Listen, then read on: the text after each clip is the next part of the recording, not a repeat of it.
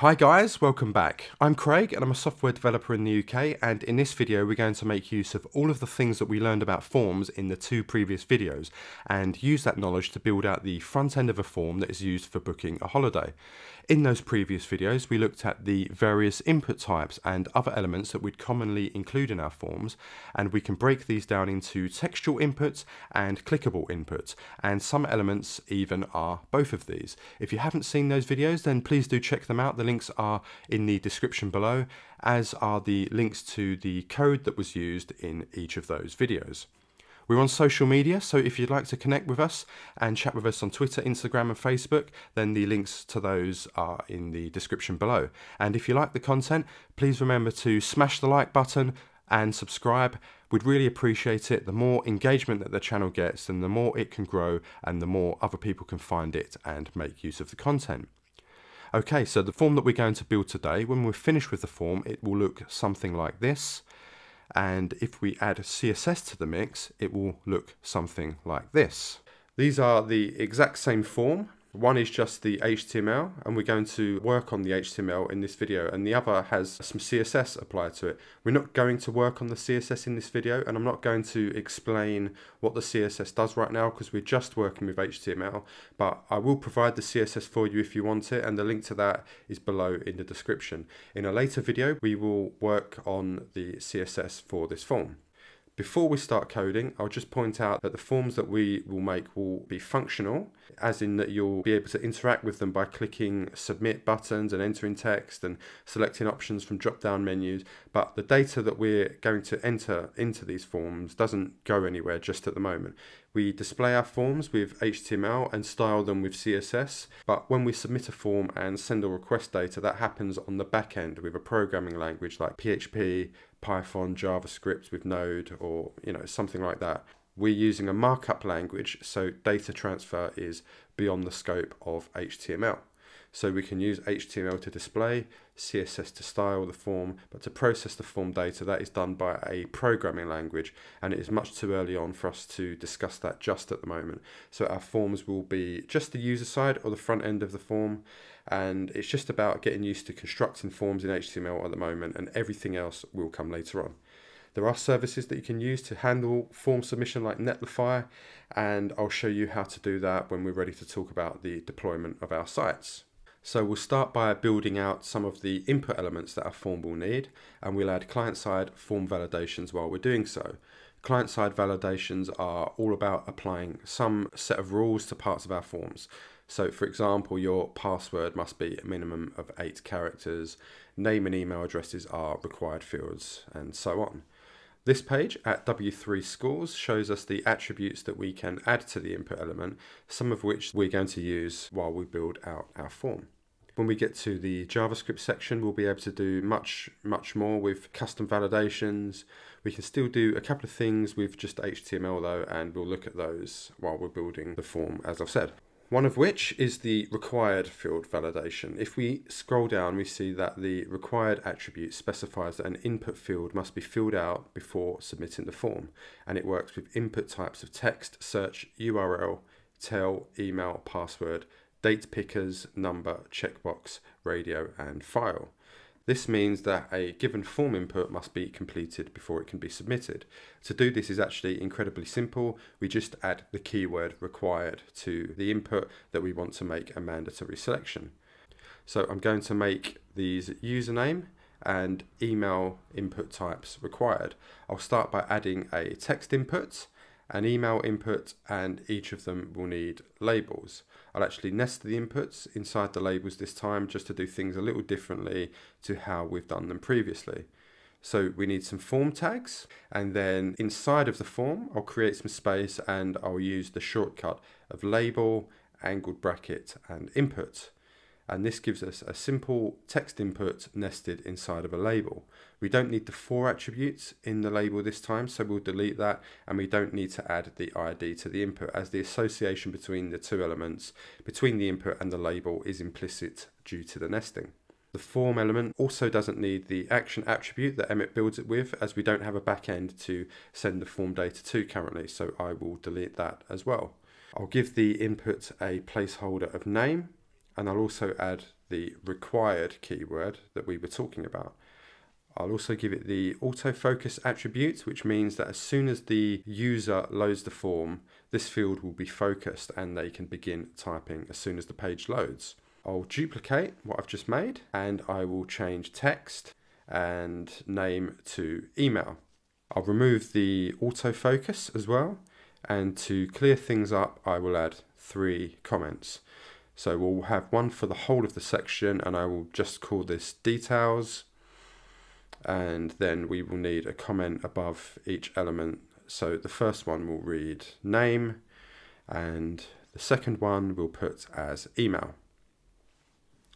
The last thing we need to do for this section is to group them within a field set, and the field set will have a legend. So over here on MDN, we see that it says that we use a field set element to group several controls as well as labels within a form. So going to our unstyled finished form, that represents this part of the form, this border separating each of the sections of the form. The legend provides a caption for the field set, and that is this bit of text that is within the border of the field set. So we'll add the shortcut of field set angled bracket legend, and inside the legend we'll write your details, and before that we're going to need a number. But this number is going to need to be styled in the styled version of the form, and for this we can use a span, which is used to group inline elements in a document and provides no visual change by itself.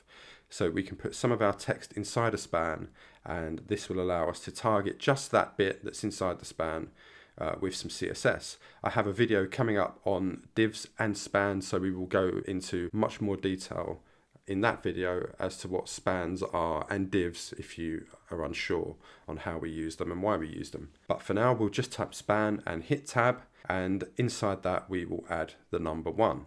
Now we just need to move our inputs and labels inside the field set, then we'll save, and we have the first section done. Okay, our next 2 sections will also have field sets and labels, so I'm going to create both of these in advance for us to work inside of. So I'll write the Emmet shortcut of, we'll have some parentheses, and then inside of the parentheses we'll put field set, angled bracket, legend, angled bracket, span, and outside of the parentheses we'll have multiplied by 2. So we'll hit tab, and now we have 2 field sets to work inside of. Above the first, I'm going to add a comment of destination and departure, and above the second field set, I'm going to add the comment of feedback. So now we're good to start working inside the departure section, in which we're going to need 2 date inputs and 2 drop-down menus. First we'll fill out the legend and add the number 2 in the span, and outside of the span the text of destination and departure. We'll start with the 2 date inputs and their labels. So we'll make use of Emmet as we always do, and we will have parentheses again, and inside of that we will have label plus input multiplied by 2, with the multiplied by 2 outside of the parentheses. And we'll hit tab, and I'll put a couple of cursors inside the 2 inputs and add an ID so we can bind each input to its label. I'll also need to change the input types to date. So then for both inputs we're going to need to fill in the relevant details. So for the first input we'll need to complete the for attribute in the label and the text between the label tags and the ID in the input. And we'll put all of these as departure. We'll repeat this process for the second input and label, and we'll put these as return. So if we save, we have the first part of the destination and departure section. Next we need to look at the 2 drop-down menus for leaving from and going to. So looking at these are both labelled, and these are select lists with 4 options each. So I'll add comments for where the select starts and where the dates are. Then we're going to need to put in a really long Emmet shortcut to build out the 11 or so lines of HTML that we're going to need. So we're going to have some parentheses, and inside the first set of parentheses we're going to have label to build us a label element, and then we will have curly braces with the text of leaving from and a colon, and this will just give us the text inside or wrapped by the opening and closing label tags. then we'll have plus, select, angled bracket, option multiplied by 4.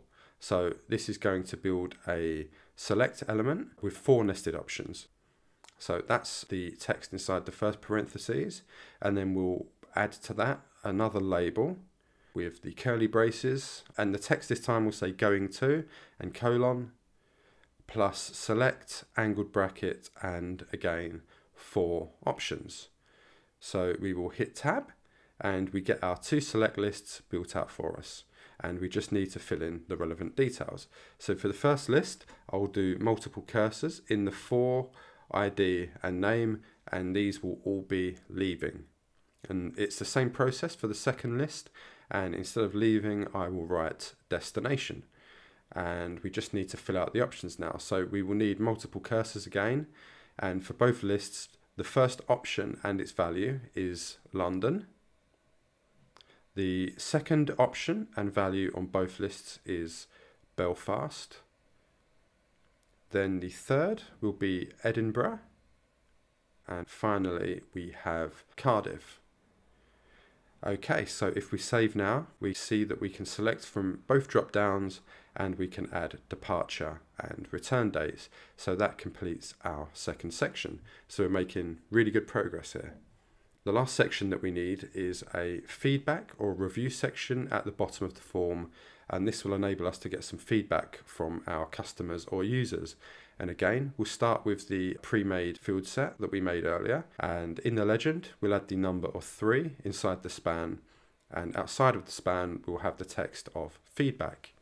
So inside the field set we'll have a select list again, some radio buttons, a text area and a checkbox, and I'll add the comments for those. So we'll type select and then hit command and / to comment it, and then we will have a comment for radio, so that's radio, and again command or control if you're on Windows and /, then text area, and again we'll comment, and a 4th comment for checkbox.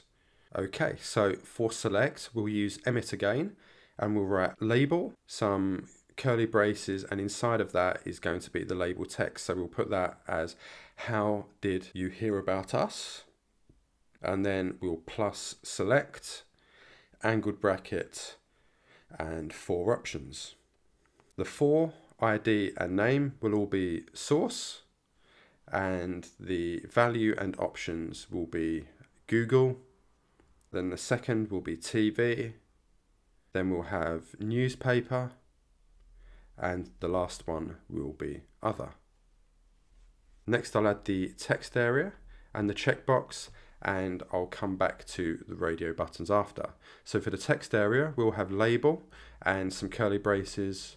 The text will be any comments and a question mark, and then we'll add to that a text area, and that gives us this. We'll have the for, ID and name as feedback, and the columns and rows of the text area will be 40 and 3 respectively. For the checkbox we'll use the Emmet shortcut of label plus input : checkbox. We will lose the name, and we'll have the for and ID as checkbox. In between the label tags we'll have the text of join mailing list. So I'll save, and after completing those two I'll just add a BR element to drop the checkbox onto its own line. Next we're going to go back and have a look at the radio buttons that we skipped past, and looking at the completed form, this is very similar to what we did in the last video, where we had 3 connected or bound radio buttons for 3 different or separate choices. So if you think you can do that, having seen the last video, then please pause the video here and have a go of that by yourself, and if not, there's no need to worry, as I'm going to walk through it right now. So first we'll have a P or paragraph element asking, would you use this service again? And then we'll have another Emmet shortcut of some parentheses, and inside those we will put label plus input : R, and outside the parentheses we'll multiply that by 3. We'll hit tab and it builds out these 3 radio buttons for us. We'll select inside all of the name attributes and we'll put these as choose. And this shared name will bind the three buttons together and make them operate as a radio group. So if we save at this point, though we have no label text and the rest of our attributes are empty, the shared name means that we can only select one option at a time. So selecting one will deselect another. Next, we need to fill in the for and IDs to join the labels and inputs. And we also need to add the label text. So I'll select all of those using multiple cursors and I'll type radio yes. Then I'll change the second label and input to radio no and the third to radio maybe. Finally, we just need to add the label text for each button, and this is going to be quite simple, just yes. The second will be no, and of course the third one will be maybe. So we'll save that again, and we have our group of radio buttons nicely labeled and working as expected. While we're here, I'm just going to go over the form in the browser and I'm going to click on all of the labels on the page. And if these are all linked correctly to their inputs, then clicking the label will actually focus the input field that is associated with the label. And all of these seem to be working just as we want them to, which is great. Okay, so we have our form pretty much finished and built out here, and the last thing is to go right to the bottom of the form and add our submit button. And again, this is an input element and it has a type of submit. If we use the Emmet shortcut of input submit, it builds us out this submit element. And all we need to do is add the value, and the value is the text which is going to appear on the button. I'll also add a comment above it so we know exactly what this is for. And lastly, we'll just add a BR element actually before the text area to create a little bit of space for our radio buttons, as they're a little bit bunched up here. So there we go. Our form is now complete, and the last thing to do is to test the form by entering some data. So I'll leave the name and email blank for now, as I want to test the required attribute that we added earlier. I'll add in the dates and I'll go from London to Edinburgh as well. I'll say that I heard about it on TV and I would maybe use the service again, and I'll join the mailing list. I'll add a quick comment in the text area, and now let's click submit, and we see that the form hasn't submitted. It's asking us to enter a username, so okay, I'll go and do that, and I will put my name as Craig, and we'll go and submit again, and we now have a warning on the email field. So I'll just put domain.com in the email field, and again we can't submit as we haven't entered a properly formatted email address. So I'll correct that and the form submits. The data doesn't go anywhere, but the default behavior is displayed of returning the form to its blank state and moving the data out of the front end. Okay, so that was pretty tricky and would definitely have tested you. It's definitely the hardest thing that we've done so far, and I hope it has served as a good exercise and that you're now more comfortable using forms. The final code for this is available as always in the description, so if you want to get a copy of that and maybe have a play around with it, modify it and use it to make some forms of your own, that would be a really handy exercise. The CSS is available also if you want this styled version instead of the plain markup version, and I'll walk you through the CSS for this project when we're in the CSS section of videos. But for now, it's all about just concentrating on the markup and getting things displayed on the page with some nicely structured and clean HTML. So this concludes our work on forms, and next time we see forms we'll know exactly what to do and how to build them. We have a project coming up where we'll build a small static website for a restaurant, and that will include a contact page possibly with a contact form. Before that, we're going to take some time to look at divs and spans, and we're going to look at semantic markup in HTML5. If you're finding the content useful, then hit that subscribe button, smash the like button, comment and share with others that you think might find it of use. You can get in touch with us if you have any questions, and the email is down below somewhere, and you can also connect with us on social media. We're on all of the main platforms, and again all of the links are down below. So thanks for watching, I appreciate you guys, and I'll see you in the next video.